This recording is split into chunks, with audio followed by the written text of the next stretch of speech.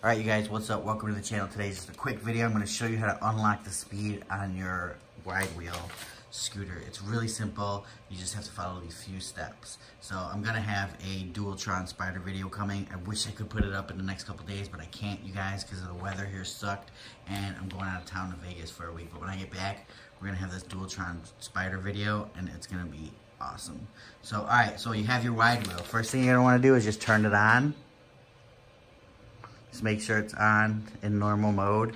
And then what we're gonna do is we're going to grab the brake, hold down the throttle, and we're gonna hold this for 1.5 seconds and let off. So, 1/1000.5.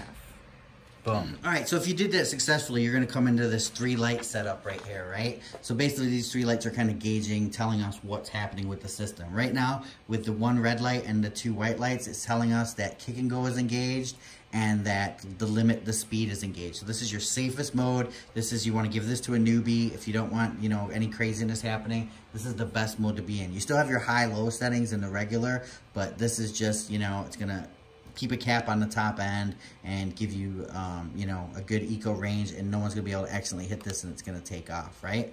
So if we hit it again, so now we're just in the limit speed section, right? So basically we have no more kick and go. So technically if this thing was turned on right now, ready to go, I could just hit this and go. I've eliminated the kick and go, but I still have the limit to the top speed of 15 miles an hour. So next is, I call this just the red eye of death, man.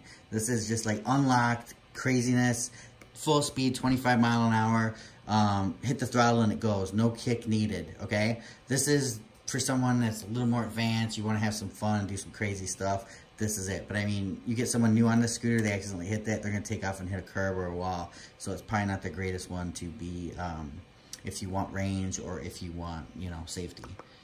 This next one right here is insane unlimited speed with kick and go. A little bit safer than just the insane unlimited speed, because now in order to get the machine to go, you need to push it forward, kick it before you can engage throttle. This will also save some range for you guys, because you're losing a lot of power. If you're coming from a stop, you have 200 pounds on this board, and then you hit, the throttle, you're using a lot of power to get that thing to move forward. So, but, that's the funnest setting. And then here we are back to the safe setting. So I'm going to go right ahead and go to the red setting, circle of death, and then I'm going to hold it down for 1.5 seconds again. And you got to time it right. I got a full battery, I'm ready to go. So technically if I hit this thing's going to go flying forward. Yep. Alright, so let me know what you guys think. I'm still loving the WideWheel. It's definitely a good scooter for the money, reliability. It just seems to be a really good scooter. Obviously, the Dualtron's 2.5 times more expensive, or 1.5 times more expensive than it. It's a completely different beast, but the WideWheel, I still definitely would recommend something like this. Click the link below if you guys are into it. That's how you unlock the speed. You guys are at your own risk unlocking it. Check with your local laws to make sure it's not illegal before you do it. But that's it. Check it out. Don't forget to subscribe. Don't forget to click like. And don't forget, in a couple weeks, I should have the video of the Spider coming out, you guys. I'm sorry.